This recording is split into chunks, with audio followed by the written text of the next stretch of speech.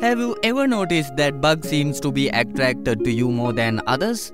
Well, there are certain things in the human body that can attract bugs, such as heat, carbon dioxide, skin color, uric acid, body weight, sweating, lactic acid, and even ammonia.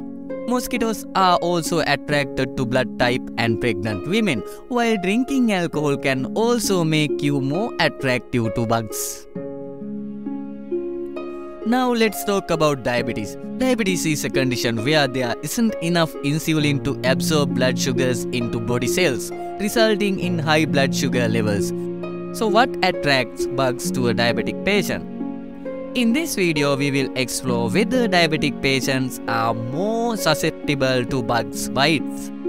One factor that could attract bugs to a diabetic patient is the increase in body temperature caused by high blood sugar levels.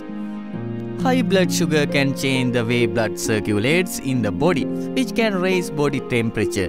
As we learned earlier, bugs are attracted to heat, so diabetic patients who aren't managing their blood sugar levels properly may attract more bugs than a normal person.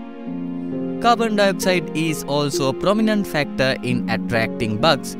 Bugs are attracted to the scent of fresh and hot blood, and carbon dioxide is a favorite clue for them to find it.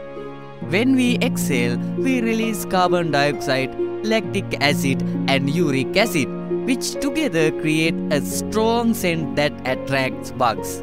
However, the release of carbon dioxide in diabetic patients is similar to that of a normal person. Sweat is also an important factor in attracting bugs. However, there is no strong evidence to suggest that diabetic patients release more sweat than a regular person.